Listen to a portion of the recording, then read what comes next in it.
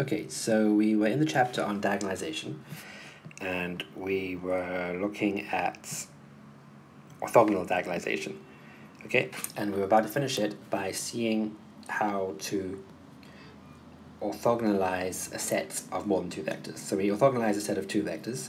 Now I can orthogonalize, or actually orthonormalize a set of, see how we orthogonalize a set of an arbitrary number of vectors. And that's, one way of doing that is with the Gram-Schmidt procedure, okay? Take a set of n linear independent vectors and turns them into an orthonormal set, right? Now here's the whole procedure, but I can never remember the procedure, so I always want to have to invent it for first principles myself, and I find that to be easier and nicer than remembering it, so let's do that.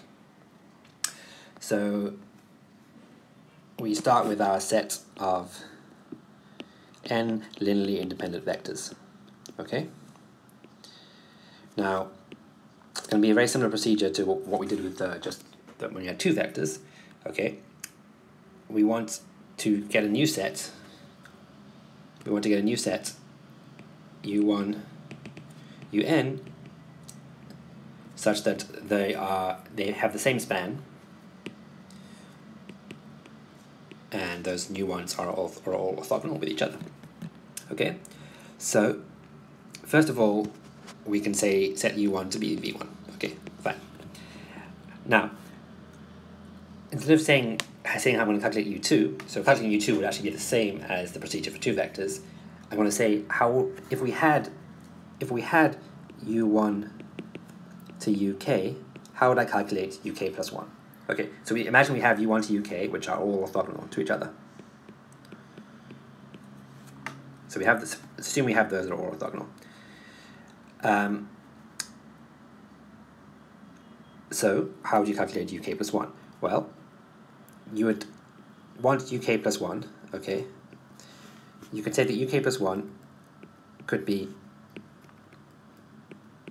a linear combination of all the u1s, of u1 to uk, and also vk plus 1.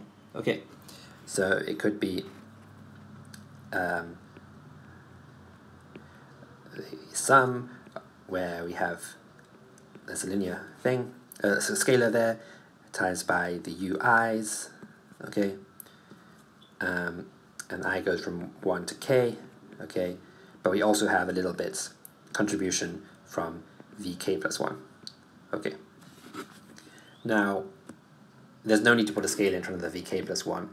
Putting a scalar in front of the vk plus 1 would be equivalent, having k plus 1 scalars for this combination will be equivalent to being able to choose the length of the uk plus 1. We don't care about the length, we just care about the direction, so it's okay to just use k scalars, and it's convenient just for the one without the scalar, for the place where the scalar is 1 to be in front of the vk. Because later on we're going to normalize all these vectors anyway, so we don't care about the length. Okay, then we want the inner product of uk plus 1 with any vector uj where j is 1 or 2 or 3 or anything up to k. We want those all to be 0, right? Okay. So, if you do this inner product, so you put this sum in here,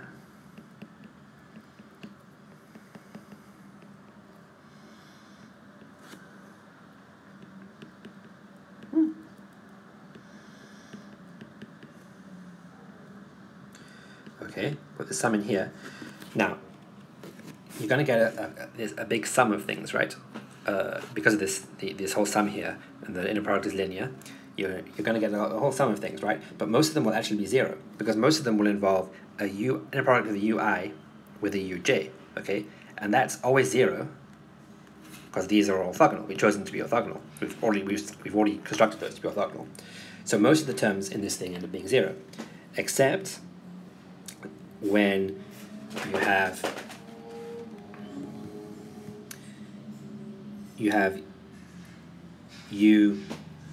when you have j equal to 1, that won't be something 0, right? So when j equals, when, I don't want to say it like that, I want to say rather when so we fix the j now, it's something between 1 and k. Now, this I we have all these terms with these indices I, and they're all going to be 0 because they're all going to involve ui, inner product of ui with uj, which is always 0 unless I equals j. So the only term that survives is the one with uj, okay? And then there's this aj in front of it, of course. And that's it, okay? But there's also the term, the vk plus 1 term.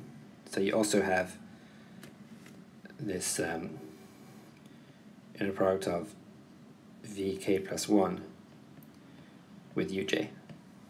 Okay? And now this will tell us what the aj is.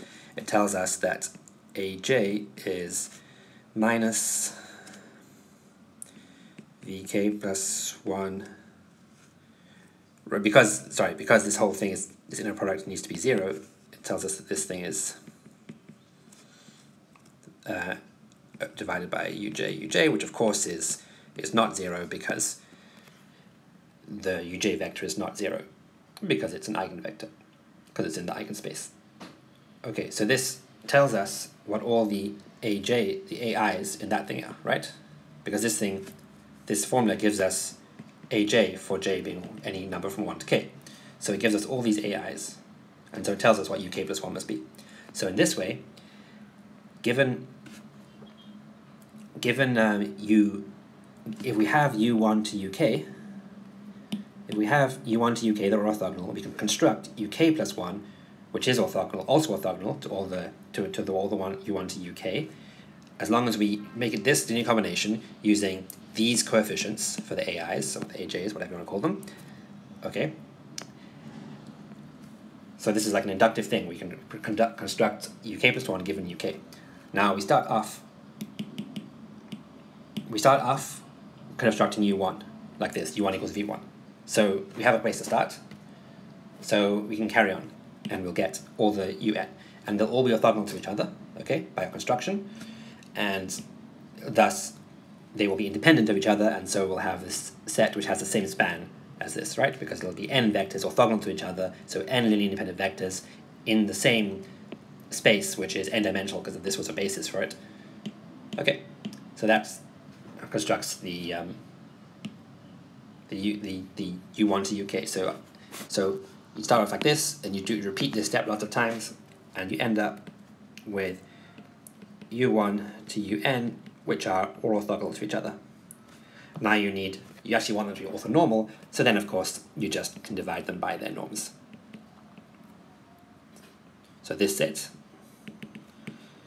divide each one by its norm, or multiply each one by 1 over its norm, no way of saying that, maybe a better way of saying that, and yeah, you have an orthonormal set. So that's really the Gram-Schmidt procedure, but I can't ever remember this thing without actually going through the working.